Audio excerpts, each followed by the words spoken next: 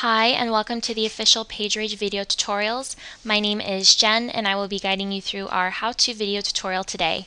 In today's video, we will be covering how PageRage users can go about clearing their cache. This is a common trick we, as well as our QA lab, uses in some cases when applying PageRage layouts. Clearing the cache on your computer is in direct correlation with problems some of our users see when using PageRage. For example, if you have installed PageRage on your computer and you've selected a layout and then you log into your Facebook account to see no layout applied, then this how-to video is just for you. So first things first, what is cache? So cache is a place to store recently accessed data on your computer. So having cache makes surfing the internet quicker and more convenient for you.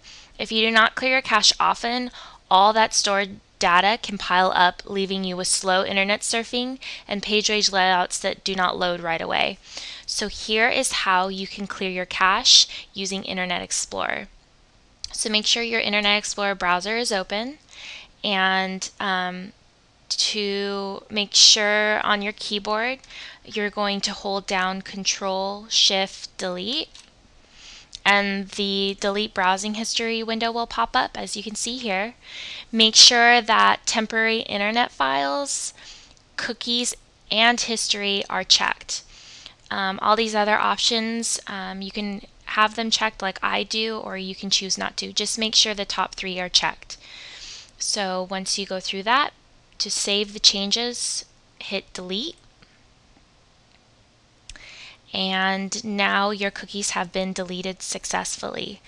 So to make sure that this did work, this action did work, we're going to select a layout from PageRage.com that we will want to apply to our layout. And just select any layout you see. And now I will log into my Facebook account to see if it worked.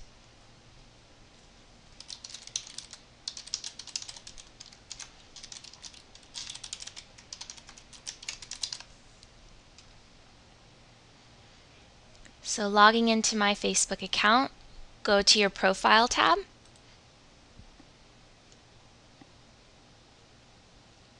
Oh, and Internet Explorer, with the new IE 9, they have a lot of notifications that pop up, so make sure that you read through those before you do any actions. So go to your profile page. And as you can see here, my layout has been applied. So if you do all these actions like we've instructed you to do so in this video tutorial and it still doesn't work, we recommend visiting our website. So if you just go to PageRage.com and click on the support page, we have frequently asked questions here that may help you out, as well as remote support. So if you click on remote support, you can actually get in touch with our support team to ask specific questions if you didn't see them listed on the actual support page. Also, we would advise you to weekly read up on our blog. We post new blog stories every week, so you guys can stay in touch with PageRage. Also, we advise you to follow us on Twitter, and we have Twitter updates every day, 7 days a week. We give you layout updates of new layouts, new things that we've added to the website, etc. Also, you can follow us on our YouTube channel to stay in touch with whatever new video tutorials we come out with for PageRage. And if you're a MySpace member, you can also follow us on MySpace. So that about wraps it up for this how-to video tutorial today. Stay tuned for more new PageRage video tutorials on our YouTube channel, and be sure once again to follow us on Twitter.